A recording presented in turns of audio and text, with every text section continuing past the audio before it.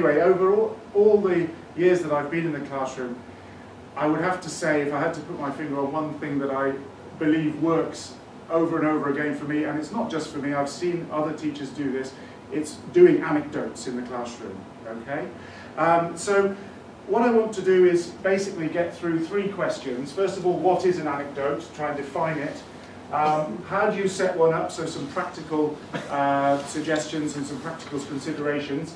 And then, why does repeating anecdotes work? What is it in the repetition of anecdotes that gives the students a greater opportunity to learn the language? But I'd like to just look in a bit more detail about what an anecdote is. The dictionary defines it as a story that you tell people about something interesting or funny that has happened to you, okay? And that is the dictionary definition. Most dictionaries will have something like that. Indeed, it's a cognate of a lot of European languages. Anecdota in Spanish is something very similar. The idea of interesting, the idea of funny, and the idea definitely of a story with a beginning, a middle, and an end. What we believe an anecdote is in the classroom, if you want to turn it into a piece of ELT jargon, is an extended speaking turn, if you like. So it's not necessarily a story, and it's not necessarily interesting, and it's not necessarily funny, but it's a long turn. It's not either something more formal, like a kind of presentation in front of the whole class, or you know, some kind of speech. It's not that. It's students in pairs, and one of them has a go at speaking at length about something. But the something must be something which belongs to their life experience. That's the key. It's not something you've given them to talk about. You may have given them the topic, but you've only given them the topic because you believe that they have something to say about it. Okay? So it's choosing, in a sense, rather mundane things. Your favourite subject at school. You all did that. Why? Because you all had, I second guessed, that you all had a favourite subject at school. Okay? So I could imagine that's a good starting point.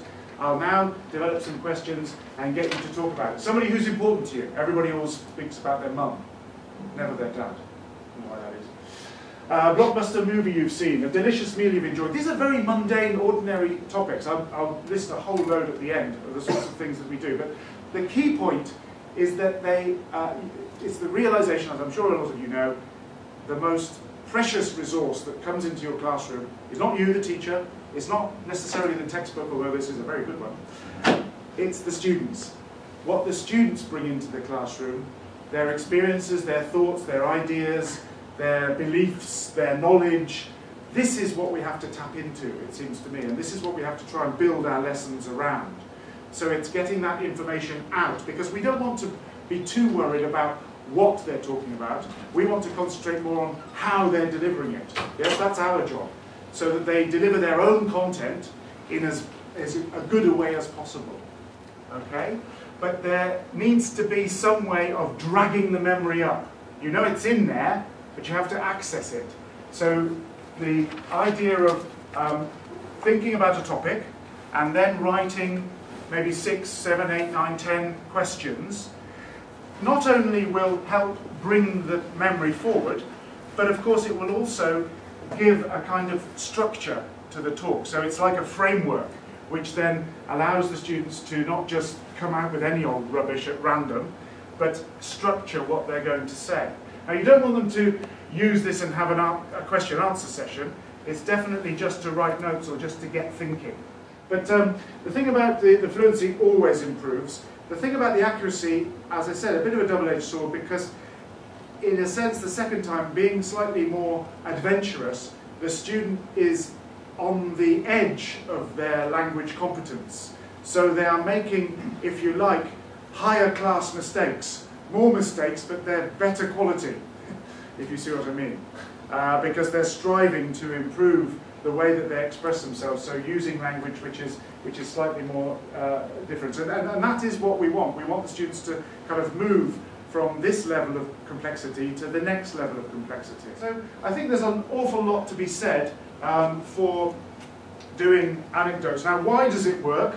Well, one of the obvious things, this is a quote from the literature again, Scott Thornbury, getting the learner to repeat the task is a way of producing more grammatically complex language. Having done the activity once, as a kind of rehearsal, learners now have more spare time to devote to the form of their output. And that's what happens. It's the kind of thing that we all know. Everybody has their own set piece, their joke, their thing that happened to them on holiday or whatever it is. And you tell it once, you tell it a second time, you tell it a third time. Each time you tell it, it gets better. So I would end, I think, by just giving you a summary of what I think is a successful way of doing anecdotes. Firstly, choose the global topic that everybody can relate to. Remember, you're dealing with the raw material that's within the student. That's the key. Allow sufficient preparation time. Firstly, for them to be able to access their memory bank. Secondly, to think about the actual language they'll need. Thirdly, we haven't really got into this, but monitor students and give feedback. Provide opportunities for students to listen to a proficient speaker doing the same anecdote. This, of course, is part of the task cycle. I mean, the purists, if you like, would probably put the students into the deep end first off, get them to do the task, they mess it up, then have a model, and then get the students to do it again. Having listened to the model, they'd be more attuned to what was necessary, how they could improve it. Yeah? But maybe you want to provide the model first. The best model is always going to be you, as the teacher. Okay? And finally, and most importantly, give students the chance to repeat the same anecdote with a new partner. Okay. Have I ever told you about my favourite subject at school? Yes, 10 times. No, we don't want that. Okay? So we want the students to move around, and again, this requires classroom management, but you need to get to the stage where you can put the students with different partners so that they can repeat the same anecdote. Okay? So that is what I would suggest is a possible task cycle for anecdotes. These are some of the anecdotes we've done. They're all, as you can see, pretty simple stuff. I think that's some of the further reading that you might be interested in. These are books that have influenced me, certainly, and ourselves in writing and developing anecdotes. But I think I can finish on time. It's the first time I've ever done that.